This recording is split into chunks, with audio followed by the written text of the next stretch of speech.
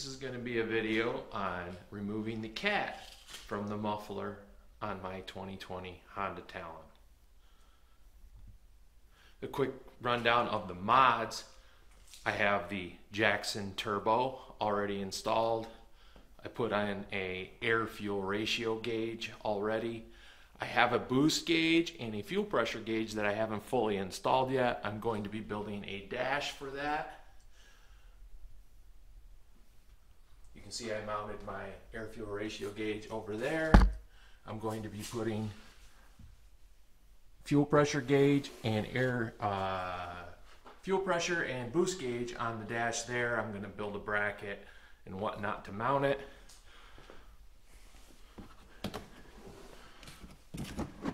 I've got about 1,200 miles on this.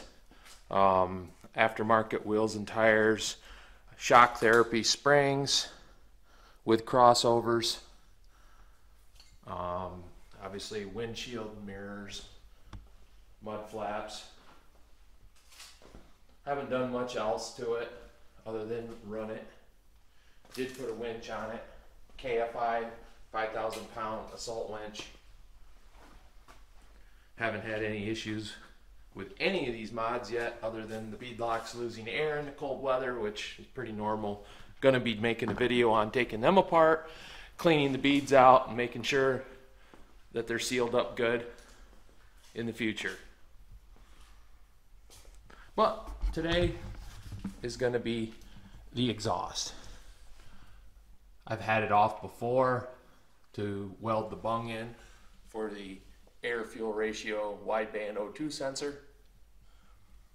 I bought a TIG welder just to do this stuff. Well, to start off, to get the exhaust off, it's pretty easy on these. You've just got your 2 bolts on your flange. Unhook, of course with me I have 2 O2 sensors to unhook.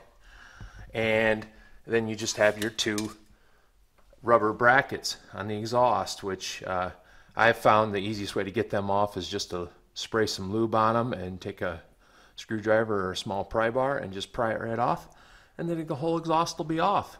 And then what we're going to do is look in from the other end, take off the exhaust tip and take some peeks inside and see what the cat looks like in there, if we can see it at all, because I'm not sure exactly what it looks like inside. I just know there's a cat in it.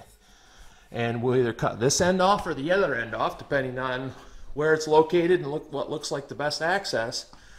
We will cut the welds, pull it open, gut it out, and weld her back together, and then throw her on and see what she sounds like. And actually, right now, let's see what it sounds like in here. With the turbo on, it quieted down the machine a lot.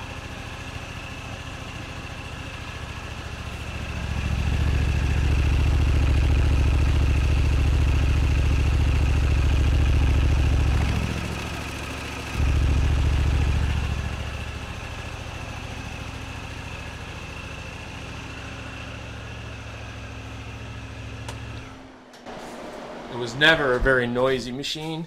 When I added the turbo, it got super quiet.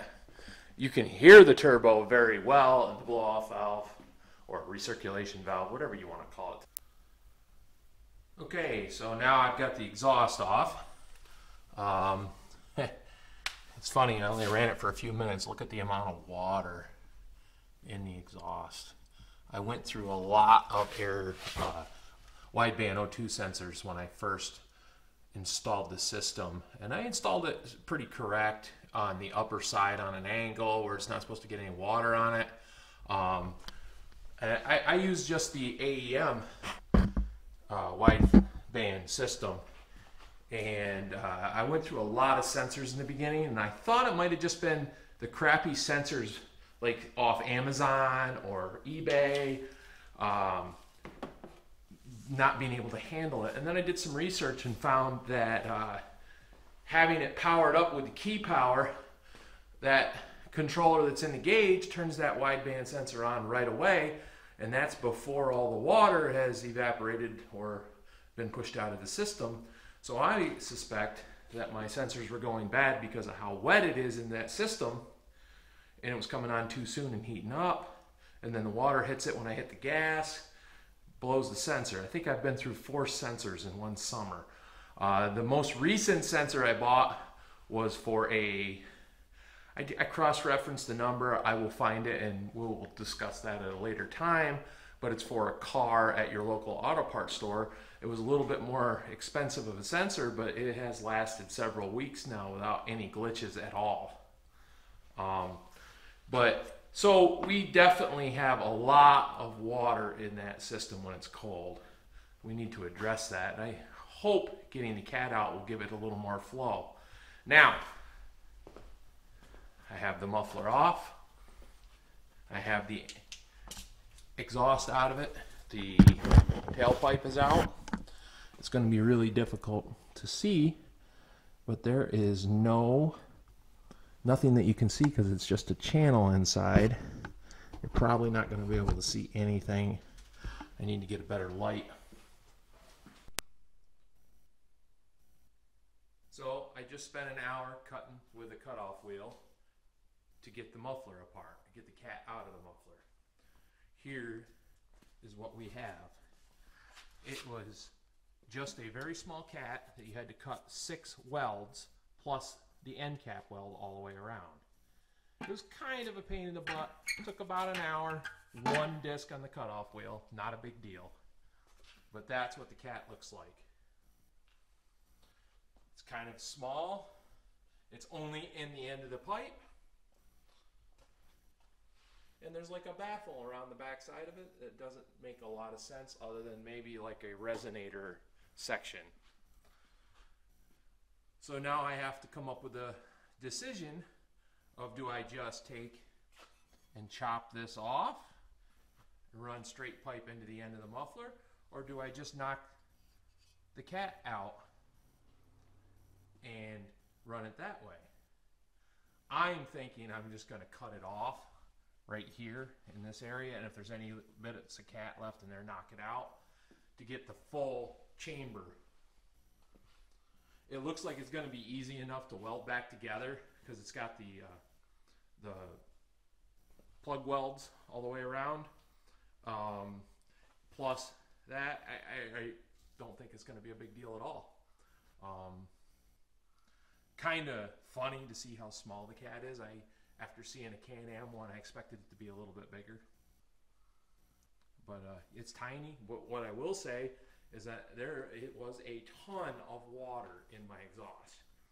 The condensation is ridiculous. Now it fully explains why I'm going through so many wideband O2 sensors, because it's powered up and heated up as soon as I turn the key on, and it's probably shock loading the tips when that water hits them. So I need to hook up either a toggle switch to power my wideband so I can warm the machine up and then turn the wideband on, or something like that. For any of you using the AEM wideband, this is the one I replaced it with.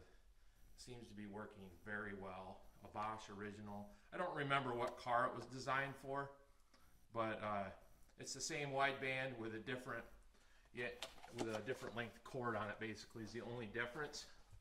And it has been working very well compared to the last 3 to 4 that I've had in it, including the original one that was quite expensive. I've had 2 of them were AEM originals. One of them lasted 10 minutes, the other one lasted about a week.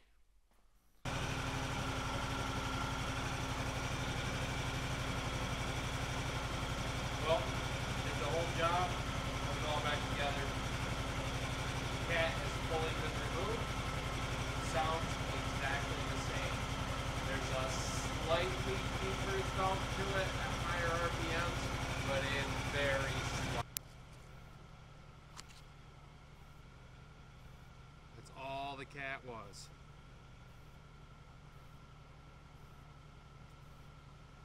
That's the entire cat. Not very big. And I don't see see where it's going to be too much of a restriction. But. So removed out of the muffler is the cat and this baffle that held the cat in place. If I was going to do this job again, I would remove the muffler and put it in a bandsaw and cut it right on the weld. Cut the end of it off, and then you can go inside, remove the cat, and then just weld it back on. It was a real pain in the butt getting the parts that were holding it together off because it was plug welded all the way around in 6 spots. So my advice, if you really want to remove it, which I don't really see a reason to after seeing how it was built, is to stick it in a bandsaw.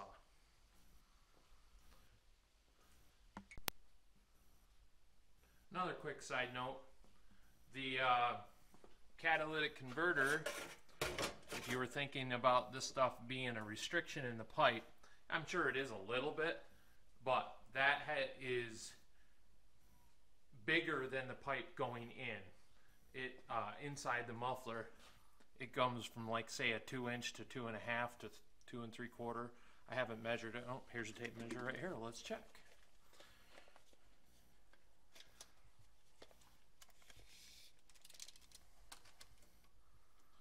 "3¼ OD cat, and the pipe going in is nowhere near that. I don't know what it is. Irrelevant, but it's smaller. So they did try to compensate for the flow restriction.